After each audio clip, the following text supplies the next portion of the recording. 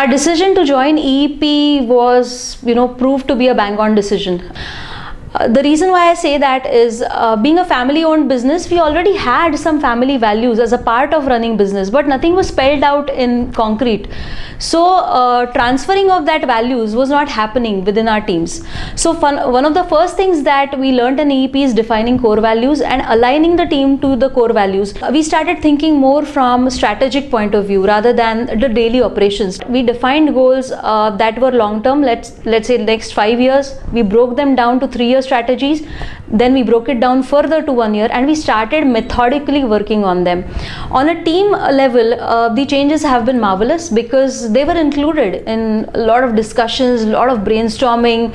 They started sharing how they're implementing the core values that we have set, and what happened is everybody started talking the same language. I think that is the biggest gain. I think the drive got created during the EEP program itself, that everything needs to be in balance. But I think one of the major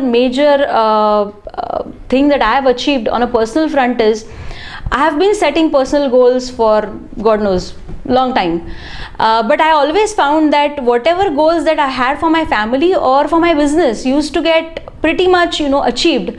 Personal goals always got a last preference.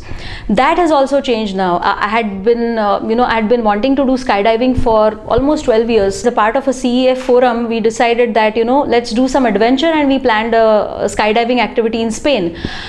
Things got very exciting, and then we got the Guinness Book of World Records team involved, and there was a lot of halla gulla. That was a major benefit that I have derived, that I'm spending time with my family. I'm spending time obviously on the business front as well as on personal front.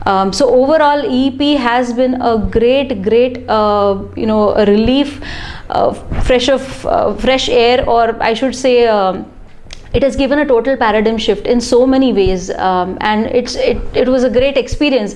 I think the expectation that we went in with has been fulfilled, and additionally we have gained so much more, which I don't think any other program is there today that focuses on that. One of the things that I see commonly happening across the entrepreneurs is they do want change, but they don't find the way that how to bring that about. I think that structured approach is very essential. Yes, it has a cost side.